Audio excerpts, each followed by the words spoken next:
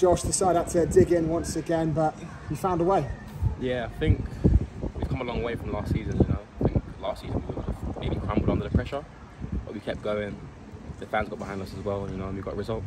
On a personal note, that second half you forced to go up and down that right flank, sort of all half long, up against Hazant was a tough physical player himself. I mean, your persistence paid off in the end though. Yeah, if you keep going, at some point you're going to get one through, you know what I mean? But Verdi and the gaffer just give me a license to get forward. And you know, I got forward in the end, I got across and then we got a goal from it. It's now 3 assists for you in your last 3 games. Is that something you keep track of personally at all, or is you know focused on helping the team and the team's results? I think football's changed a lot, you know, it's more stats based now, so it's always good to get assists in, but as long as the team are playing well and getting results, that's what I'm happy with.